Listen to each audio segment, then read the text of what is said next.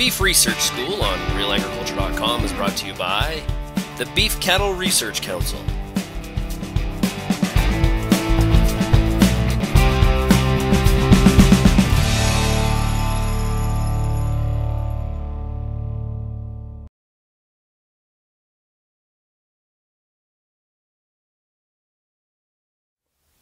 So I guess I'll start with when I first started working in transport. What kind of spurred that on or started the whole thing was the industry. There was controversy about changing of the regulations. CFIA was looking at changing the transport regulations for beef cattle. And at that time, the transport regulations were 30 years old. They wanted to make sure they were in line with the OIE regulations and looking at what that meant. And for the most part, they wanted to look at transport durations and feed, water, and rest intervals because those are the more contentious things, I think.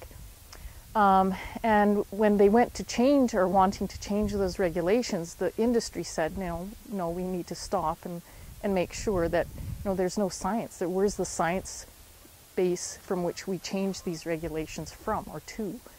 And so at that time, I started to work with the industry, and they said, the best thing we can do is to make to start with a benchmarking study. So, we wanted to do a bit more detailed research study right from the get-go, but we decided to step back and to say, okay, we need to know, just to get a snapshot of the industry, what's happening, what are the transport durations, what are the conditions under which that transport occurs. Obviously in Canada we have very extreme weather conditions, just to kind of get a baseline of what Canadian transport for beef cattle looks like. So that's in fact what we did. We started with the benchmark study. We had a very engaged group of people, and we ended up collecting, we sent out some 10,000 surveys, which is a very large survey base, and we ended up getting back over 7,000. Really, where's the science to show that the current loading densities that the industry is using are bad or good for cattle in terms of welfare? So if you actually look, there's no study done in North America that actually compares or looks at the actual effects of loading density on animal welfare. So it was a good place to start with our survey. We wanted to see, based on the loading densities of those cattle in the survey, what kind of welfare outcomes were they related to. So the biggest finding, I would say, that above 24 to 26 hours in transport is the time that those animals, beyond which we see welfare issues occur. So if I had to draw a line, or if somebody asked me where you should have that cut off in terms of, a maximum time in transport, I would say about that 20 to 24 hour mark, which is surprisingly very close to what the Europeans are saying. So in terms of being aligned with, again, the Europeans and the OIE, that fits quite well, and that fits with what our research is showing. We do have, there's more shrink loss that occurs above that period of time. There's more mortality and morbidity that occurs, particularly in culls and in the calves as well. So again, that cutoff I think is important, and we need to do more work around that.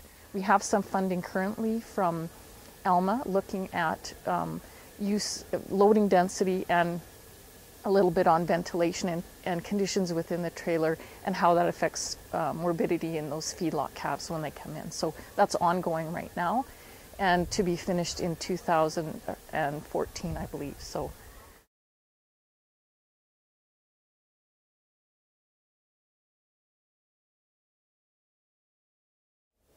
Well, CLT is the Canadian Livestock Transporter course that was developed by all sectors of the cattle industry. Dairy people wrote about dairy cattle, beef about beef, and all of the entities of cattle transport were involved, like feedlots, the packers. Everyone had a part in creating a training program for training truck drivers to haul livestock. Well, CLT, when you've taken the course, you now have the resources to back you up. It's not just what you think. New drivers, it's a very good tool for teaching new drivers all of the aspects of the trucking, whether it's loading, unloading, or what happens at the packers, or what happens to the cattle before you haul them, emergency situations where things that don't normally happen, like an emergency situation that you may never come across, but having that knowledge and at a time when you need it is very important. Like, it gives you references on regulations, gives you references on compromised animals. You can actually open up a book and look at a compromised animal and say, okay, this is what it looks like. Can you haul it or can you not haul it? And you have a better idea of what you can do and what you can't do as a trucker. If an animal needs to be euthanized, you have a pretty good idea of what can be done and what can't be done with that animal.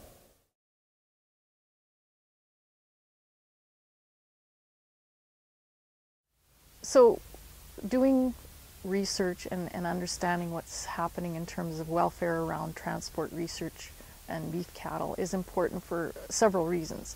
The first is that the industry has their due diligence to the public and to their consumers to show that they're paying attention to what's happening with their animals, and that the welfare is an important part of their business. The second is that obviously it's an economic benefit for producers if they understand where issues occur in that production chain, including transport, if it means increased shrink for them, if it means increased mortality and morbidity in their animals, if it means higher carcass bruising once they get to the packing plant, and discounts associated with that. Those are economic points that the producers need to understand and need to make corrections where they need to, or not if they don't. So we need to know where those things are.